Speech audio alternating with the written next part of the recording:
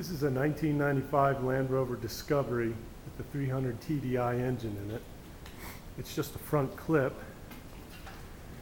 As you can see, there is no rear end, there's no doors, there's nothing. It's got very low miles. It's like 93,000 miles.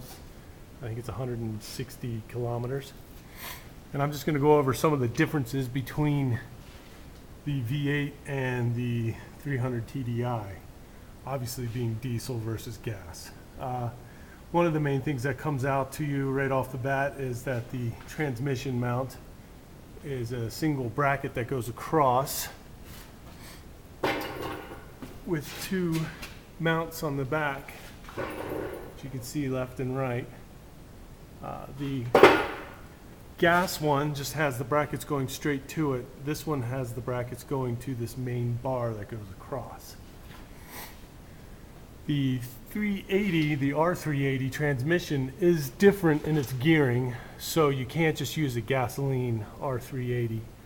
The exhaust is different clearly because you just have a single output as opposed to the V8, which would have two.